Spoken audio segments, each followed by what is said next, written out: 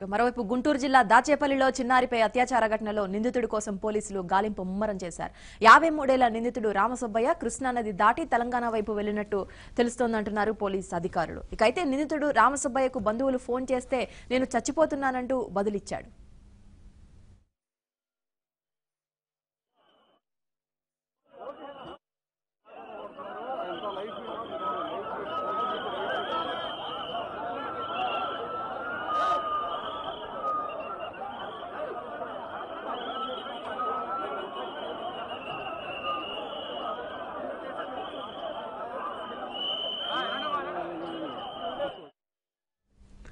తొమ్మిదేళ్ల బాలికపై 53 ఏళ్ల అన్నం రామసుబ్బయ్య బుధవారం మధ్యాహ్నం లైంగిక దాడికి పాల్పడ్డాడు. ఈ ఘటన వెలుగు చూడగానే దాచేపల్లి అట్టుడికిపోయింది.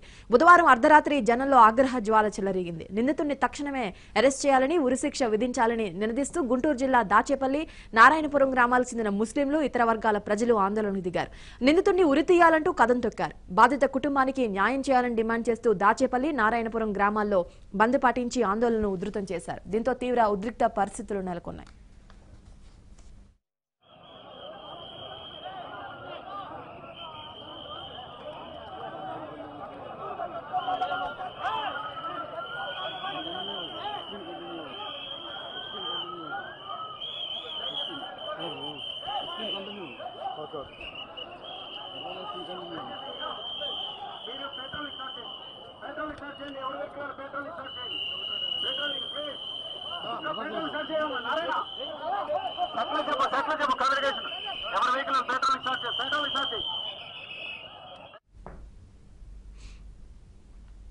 బాధిత బాలికకు సంఘీభావం ప్రకటిస్తూ సినిమా హాళ్లు, ప్రభుత్వ, ప్రైవేటు కార్యాలయాలు, వ్యాపార సంస్థలను స్వచ్ఛందంగా మూసివేశారు. పెద్ద సంఖ్యలో పోలీస్ స్టేషన్ కు తరలి వెళ్లిన ముస్లింలు నిందితుడిని తక్షణమే అరెస్ట్ చేయాలంటూ ఆందోళన చేశారు.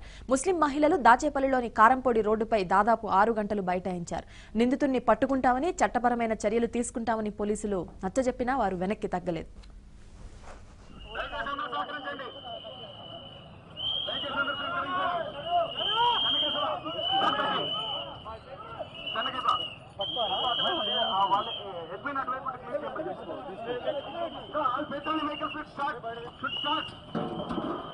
దయచేసి అందరూ సహకరించండి.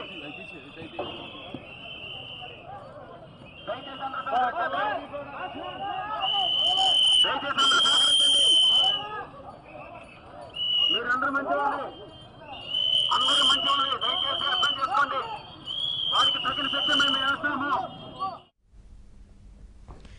గుంటూరు జిల్లా దాచేపల్లిలో చిన్నారిపై అత్యాచార ఘటనలో నిందితుడి కోసం పోలీసులు గాలింపు ముమ్మరం చేశారు. 53 ఏళ్ల నిందితుడు రామసుబ్బయ్య కృష్ణానది దాటి తెలంగాణ వైపు వెళ్లినట్టు తెలుస్తోందంటున్నారు పోలీసు అధికారులు. అయితే నిందితుడు రామసుబ్బయ్యకు బంధువులు ఫోన్ చేస్తే నేను చచ్చిపోతున్నానంటూ బదులిచ్చినట్టుగా సమాచారం.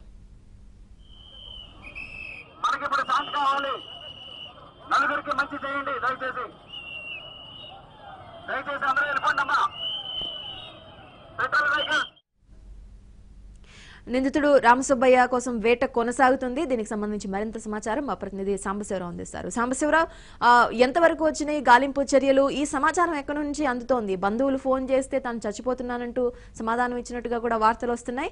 ఎక్కడి నుంచి వచ్చింది ఈ సమాచారం? అయితే మొన్న సాయంత్రం ఎవరైతే ఉన్నాడో అతను ముస్లిం సంఘాలు, బంధువులు ఆందోళన తీవ్రతరం అవుతున్న నేపథ్యంలో అతను పూర్తి స్థాయిలో భయపడినట్లు కూడా అక్కడ బంధువులు గాని, పోలీసులు గాని చెప్తున్నారు. నేను మొన్న సాయంత్రమే అతను దాచేపల్లి సమీపంలో ఉన్న పొందుగోల కృష్ణానది వైపు కూడా వెళ్తున్నట్టు కూడా ఒక స్థానికుడు చూసి తర్వాత అక్కడ ఉన్న పోలీసులకు సమాచారం ఇచ్చాడు. నిన్న కృష్ణానది వైపు వెళ్తూ నాకు ఎదురయ్యాడని కూడా చెప్తున్నారు. అయితే పోలీసులు నిన్న సెల్ ఫోన్ ట్రాకింగ్ పెట్టినప్పుడు కూడా ఆ సెల్ ఫోన్ ట్రాకింగ్ లో పొందుగోల కృష్ణానది బ్రిడ్జి దాకా కూడా అక్కడ సిగ్నల్స్ ట్రాక్ అవుతుంది. ఆ తర్వాత అక్కడి నుంచి కూడా ఇంకా సెల్ ఫోన్ ఆచూకీ కానీ అతను సిగ్నల్ ట్రాకింగ్ కానీ జరగకపోవడంతో కూడా అతను కృష్ణానదిలో భయంతో కృష్ణానదిలో దూకి తన ఆత్మహత్యకు పాల్పడ్డాడనే కోణంలో కూడా పోలీసులు పూర్తి స్థాయి విచారణ చేపడుతున్నాయి. ఇదే అంశం డీజీపీ మాలకొండయ్య కూడా మీడియాతో మాట్లాడుతూ ఇదే అంశాన్ని ఆయన ఇదే అనుమానాన్ని వ్యక్తం చేశారు. ఈ రోజు ఆ కోణంలో కూడా కృష్ణానదిలో గాలింపు చర్యలు అయితే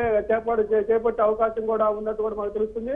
మరోవైపు ఈ ఘటనకు సంబంధించి కూడా ముస్లిం సంఘాలు నిన్న పగలంతా కూడా హఠాహుటి ఏకదాటిగా ఆందోళన కార్యక్రమాలు చేసినప్పుడు కూడా నిన్న సాయంత్రం దాచేపల్లి పల్నాడు ప్రాంతంలో కూడా ఈదురుగాలులు పెనుగాలుతో కూడిన వర్షం పడడంతో కూడా కొంత వాళ్ళంతా చెల్లా చెదిరే ఆందోళన అయితే ప్రస్తుతానికి తగ్గుముఖం పట్టింది. అయితే ప్రభుత్వం పూర్తి స్థాయి ఘటనపై దృష్టి సారించింది. నిన్న స్థానిక ఎమ్మెల్యే అయిన గురజాల ఎమ్మెల్యే అరపతినేని శ్రీనివాసరావు బాధిత కుటుంబానికి వ్యక్తిగతంగా 2 లక్షల రూపాయలు ఆయన పరిహారం అందజేశారు.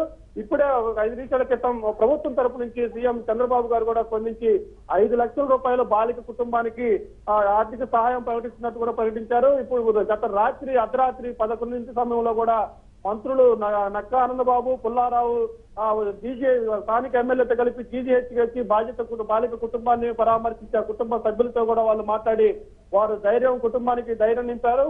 ప్రభుత్వం పూర్తి స్థాయిలో అండగా ఉంటుంది, బాలికకి మెరుగైన వైద్య చికిత్స అందిస్తాము, బాలికకు జీవితం బాగుపడేలా ఆమెకి ప్రభుత్వం అన్ని విధాలుగా అండగా ఉంటుంది కూడా వాళ్ళు భరోసా కల్పించారు. మరికొద్ది సేపట్లో గుంటూరు ప్రభుత్వ ఆసుపత్రిలో చికిత్స పొందుతున్న బాలికలను పరామర్శించేందుకు డిప్యూటీ సీఎం హోంమంత్రి చినరాజప్ప కూడా మరికొద్ది సేపట్లో జీజీహెచ్కి రానున్నారు.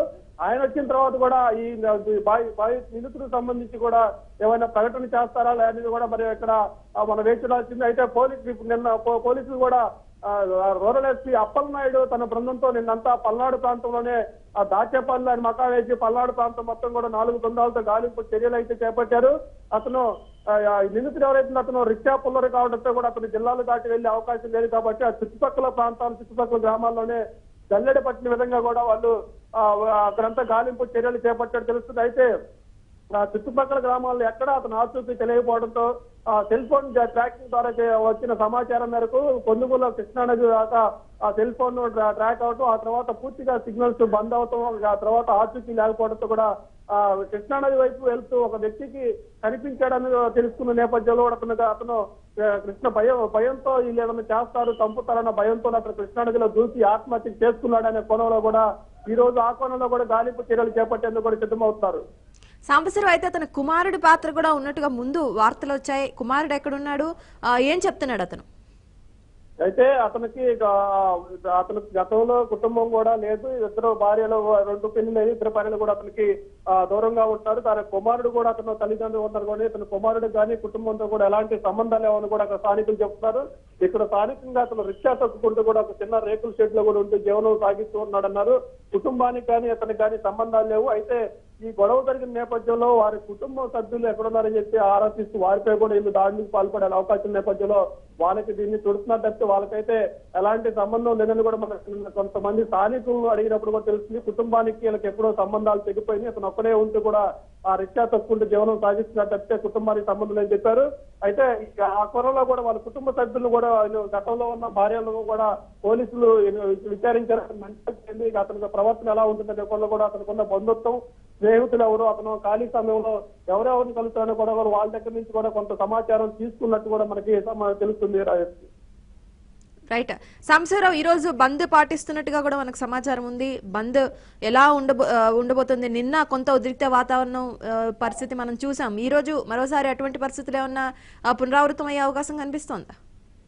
అయితే మొన్న సాయంత్రం ఆందోళన చేస్తున్న ముస్లిం సంఘాలతో అక్కడున్న డిఎస్పీ మాట్లాడి ఆ ఆందోళన విరమింపజేసే సమయంలో రేపు మధ్యాహ్నం 12 గంటల లోపు నిందితున్న ఎట్టి పరిస్థితుల్లో మేము పట్టుకొని చేరుతాము, అదుపులో తీసుకుంటామని హామీ ఇచ్చిన మేరకు వాళ్ళు ఆందోళన విరమింపజేశారు. అయితే నిన్న మధ్యాహ్నం 12 గంటల దాకా ఎదురుచూసిన ముస్లిం సంఘాలు ఆ నిందితుడిని అదుపులో తీసుకోకపోవడంతో కూడా మధ్యాహ్నం నుంచి కూడా వాళ్ళు ఒక్కసారిగా రోడ్ల మీదకి వచ్చి ఆందోళన ఉధృతం చేశారు. నిన్న ఆర్టీసీ బొత్తడ్డాలు పాల్గొట్టడం, హైదరాబాద్ గుంటూరు మధ్య ఉన్న రైల్వే ట్రాక్ మీద నడుపుడు రైల్వే జంక్షన్ లో రైలుని ఆపటం, టైర్లు తగలపట్టడం కూడా పెద్ద ఎత్తున ఆందోళన కార్యక్రమాలు అయితే చేపట్టారు. అయితే నిన్న రూరల్ ఎస్పీ పిడుగురాల్లో ఆందోళన చేస్తున్న ముస్లిం సంఘాలు ముస్లిం నాయకులతో కూడా ఒక స్పష్టమైన హామీ ఇచ్చారు. 15 రోజుల్లోపు గనక నిందితుని నేను పట్టుకోలేకపోతే ఎస్పీ పదవికి నేను రాజీనామా చేస్తాను కూడా ఆయన సంచలనమైన కామెంట్లు అయితే చేశారు.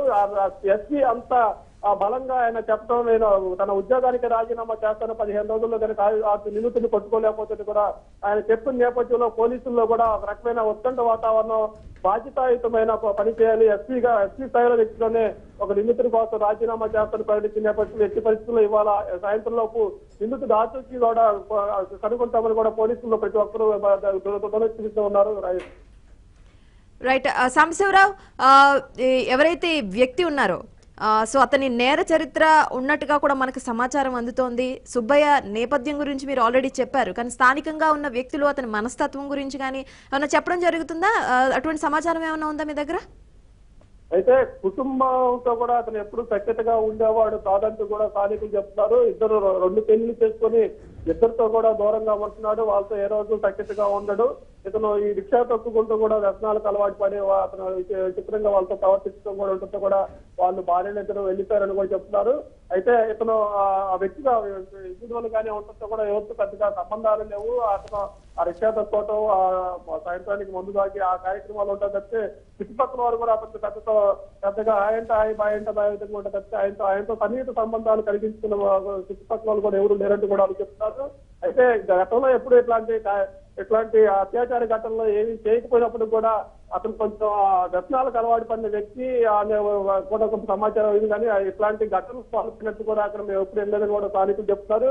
ఏదైతే వాళ్ళ సాయంత్రం లోపు కూడా నిందితుల్ని తీసుకునేందుకు కూడా పోలీసులు ఎంతో ప్రయత్నాలు చేస్తున్నారు. ప్రధానంగా కృష్ణానది దాని మీద ఈ రోజు దృష్టి సారించే అవకాశం ఉన్నట్టుగా తెలుస్తుంది. Right సాంసరో, thank you. Don't disperse అందరూ కూడా కలెక్టివ్ ఉండాలి. In drill please. Line up please. Both either side of the road please. Guntur జిల్లా దాచేపల్లిలో చిన్నారిపై అత్యాచార ఘటనలో నిందితుడి కోసం పోలీసులు గాలింపు ముమ్మరం చేశారు. 53 ఏళ్ల నిందితుడు రామసుబ్బయ్య కృష్ణానది దాటి తెలంగాణ వైపు వెళ్తున్నట్టు తెలుస్తోందంటున్నారు పోలీసు అధికారులు. అయితే నిందితుడు రామసుబ్బయ్యకు బంధువులు ఫోన్ చేస్తే నేను చచ్చిపోతున్నానంటూ బదులిచ్చినట్టుగా సమాచారం.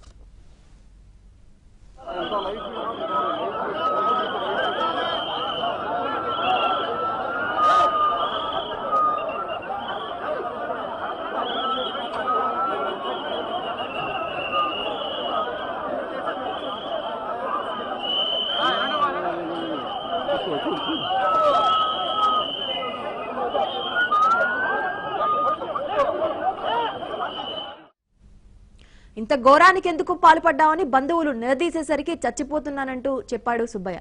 ఆ తర్వాత తన నుంచి ఫోన్ స్విచ్ ఆఫ్ చేసి వచ్చింది. సెల్ సిగ్నల్స్ ట్రాక్ చేస్తే తంగేడ సెల్ టవర్ పరిధి చూపించింది. అయితే సెల్ సిగ్నల్ ట్రాక్ సమీపంలోనే కృష్ణానది ఉండడంతో సుబ్బయ్య ఆత్మహత్య చేసుకుని ఉండొచ్చని భావిస్తున్నారు.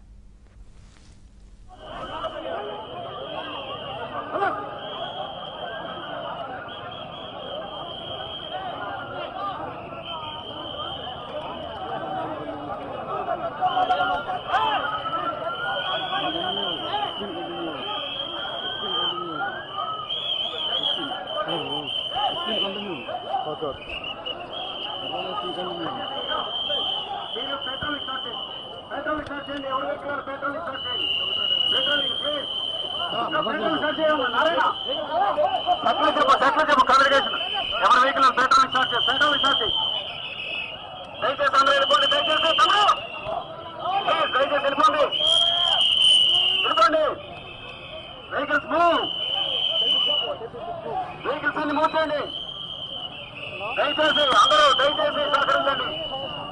నా మాట ఏంటండి, దయచేసి అందరూ కూడా సహకరించండి. 9 ఏళ్ల బాలికపై 53 ఏళ్ల అన్నం రామసుబ్బయ్య బుధవారం మధ్యాహ్నం లైంగిక దాడికి పాల్పడ్డాడు. ఈ ఘటన వెలుగు చూడగానే దాచేపల్లి అట్టుడికిపోయింది. బుధవారం అర్ధరాత్రి జనంలో ఆగ్రహ జ్వాల చెలరేగింది. నిందితుడిని తక్షణమే అరెస్ట్ చేయాలని, ఉరిశిక్ష విధించాలని నినదిస్తూ గుంటూరు జిల్లా దాచేపల్లి, నారాయణపురం గ్రామాలకు చెందిన ముస్లింలు, ఇతర వర్గాల ప్రజలు ఆందోళన దిగారు. నిందితుడిని ఉరితీయాలంటూ కదం తొక్కారు. బాధిత కుటుంబానికి న్యాయం చేయాలని డిమాండ్ చేస్తూ దాచేపల్లి, నారాయణపురం గ్రామాల్లో బంద్ పాటించి ఆందోళనను ఉధృతం చేశారు. దీంతో తీవ్ర ఉద్రిక్త పరిస్థితులు నెలకొన్నాయి. అందరూ మంచివాళ్ళే, దయచేసి అర్థం చేసుకోండి.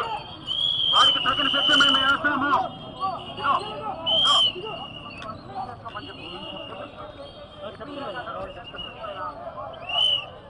క్లీన్ చేసుకోండి దయచేసి అందరూ.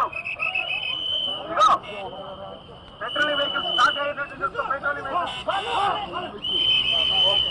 దయచేసి అందరూ సహకరించండి. అందరూ మంచివాళ్ళే, మనకి ఇప్పుడు శాంతి కావాలి. బాధిత బాలికకు సంఘీభావం ప్రకటిస్తూ సినిమా హాళ్లు, ప్రభుత్వ ప్రైవేటు కార్యాలయాలు, వ్యాపార సంస్థలను స్వచ్ఛందంగా మూసివేశారు. పెద్ద సంఖ్యలో పోలీస్ స్టేషన్ కు తరలి వెళ్లిన ముస్లింలు నిందితుడిని తక్షణమే అరెస్ట్ చేయాలంటూ ఆందోళన చేశారు. ముస్లిం మహిళలు దాచేపల్లిలోని కారంపొడి రోడ్డుపై దాదాపు 6 గంటలు బైఠాయించారు. నిందితుడిని పట్టుకుంటామని, చట్టపరమైన చర్యలు తీసుకుంటామని పోలీసులు నచ్చచెప్పినా వారు వెనక్కి తగ్గలేదు.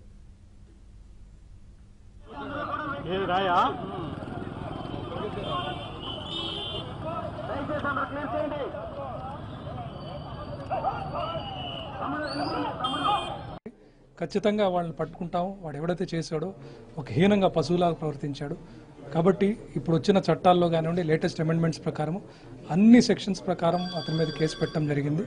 ఖచ్చితంగా అతను పట్టుకోవడానికి ఎస్పీ గారు ప్రత్యేకమైన బృందాలు కూడా ఏర్పాటు చేశారు. పట్టుకోగానే అతన్ని కఠినంగా శిక్ష పడేలాగా అన్ని చర్యలు తీసుకుంటాం. ఇప్పుడు ఆ పాప జీజీహెచ్ హాస్పిటల్లో ఉంది, ఆరోగ్యం నిలకడగా ఉంది. వెళ్ళి ఆ పాపను కూడా పలకరించి రావడం జరిగింది. ఆ పాపను మళ్ళీ నార్మల్గా అవడానికి, వాడెవడో చేసిన తప్పుకి ఈ పాప జీవితాంతం సఫర్ అవ్వాల్సిన అవసరం లేదు. తన్ని నార్మల్గా రీహాబిలిటేట్ చేయడానికి సైకలాజికల్ కౌన్సిలింగ్ కానివ్వండి, ఎడ్యుకేషనల్ కానివ్వండి, ఇతర సోషల్ పరంగా రెండు రీహాబిలిటేషన్ చేయడానికి ఏ రకంగా మనం అన్ని రకాలుగా సహాయం చేస్తాం, అండగా ఉంటామని కూడా వాళ్ళకి చెప్పడం జరిగింది. ఏదేమైనా చాలా శోచనీయమైనటువంటి బాధాకరమైన సంఘటన ఇది. ఇప్పుడు దాచేపల్లిలో సిచ్యువేషన్ నార్మల్గా ఉంది.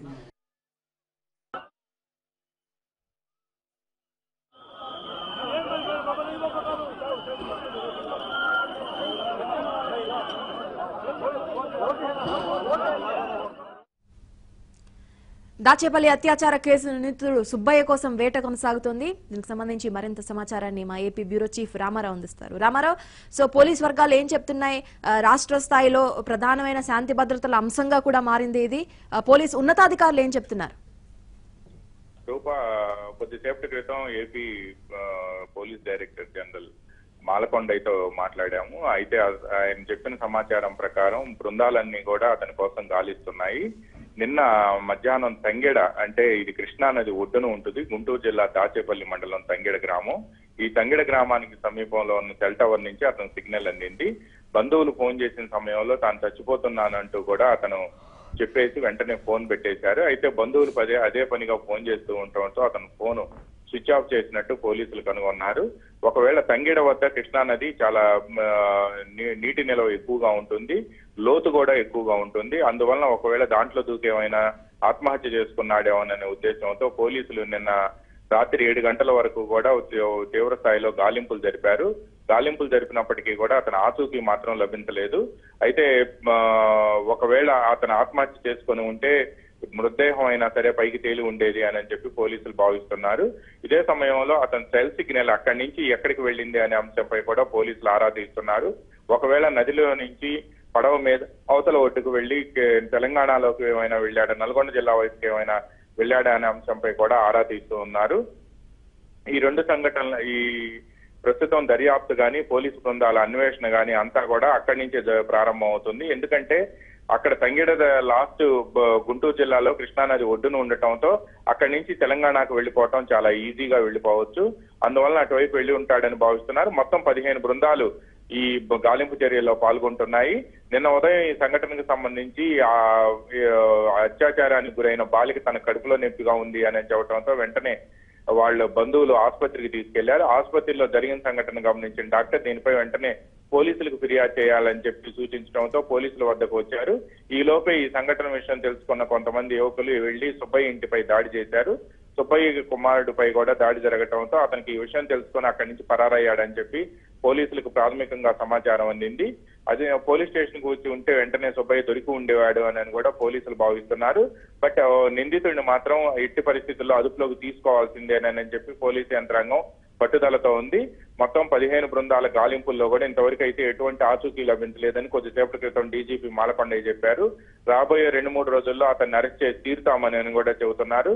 సజీవంగా ఉంటే మాత్రం ఎట్టి పరిస్థితుల్లో కూడా అతన్ని అరెస్ట్ చేసి తీరుతామని, ఇప్పటికే అతని ఫోటోలు కూడా విడుదల చేయడంతో ఎవరైనా సరే ఆ ఆచూకీ తెలిస్తే వెంటనే తమకు తెలియజేయాలని కూడా ఇప్పటికే దాచేపల్లి ఎస్ఐ, సిఐతో పాటు గుంటూరు ఎస్పీ ఫోన్ నంబర్లు కూడా ఇచ్చాము అని చెప్తున్నారు. దాచేపల్లిలో పరిస్థితి ప్రస్తుతం ప్రశాంతంగా ఉంది. బాలిక కుటుంబ సభ్యులు, కుటుంబం అంతా కూడా గుంటూరు గవర్నమెంట్ హాస్పిటల్లో ఉంది. బాలిక కూడా ఎటువంటి ప్రమాదం లేదు అని చెప్పి పోలీసులకు వైద్యులు సమాచారం అందించారు. బాలిక క్రమేణా కోలుకుంటుందని కూడా పోలీసు యంత్రాంగం చెప్తోంది. అయితే దాచేపల్లిలో నిన్న ఆందోళన, ఆ తర్వాత అక్కడ నిందితుడి ఇంటిని ధ్వంసం చేయటం, అక్కడ కొన్ని బస్సులు అద్దాలు పగలగొట్టిన సంఘటన నేపథ్యంలో దాచేపల్లిలో 144వ సెక్షన్ విధించారు. దీంతో అక్కడ ఎటువంటి అవాంఛనీయ సంఘటనలు తలెత్తకుండా పోలీసు యంత్రాంగం పెద్ద ఎత్తున బలగాలను మోహరించింది. దాచేపల్లిలో మాత్రం ఈ రోజు పరిస్థితి ప్రస్తుతానికి ప్రశాంతంగా ఉంది అని చెప్పి డీజీపీ మాలకొండయ్య చెప్పారు. నిందితుడిని పట్టుకునేందుకు మాత్రం పోలీసు బృందాలు గాలిస్తున్నాయని, ఈ రోజు రేపట్లో అతన్ని అదుపులోకి తీసుకుంటాము అని కూడా డీజీపీ చెప్తూ ఉన్నారు. రూప. All right, Ramaru. Thank you for the details.